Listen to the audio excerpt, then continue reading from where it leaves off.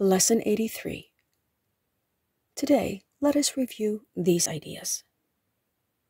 Number 65. My only function is the one God gave me. I have no function but the one God gave me. This recognition releases me from all conflict because it means I cannot have conflicting goals. With one purpose only, I am always certain what to do, what to say, and what to think. All doubt must disappear as I acknowledge that my only function is the one God gave me.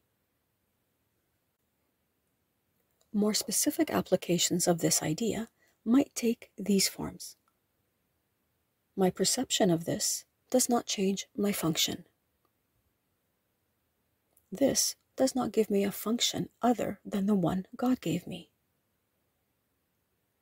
Let me not use this to justify a function God did not give me. Number 66.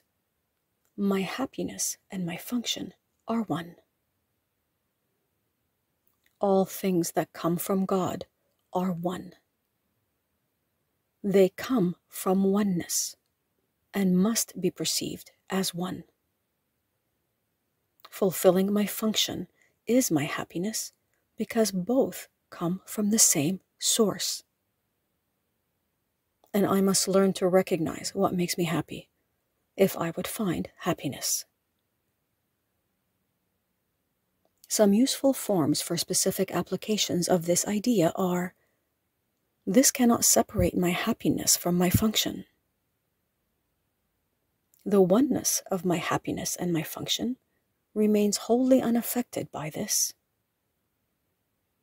Nothing, including this, can justify the illusion of happiness apart from my function.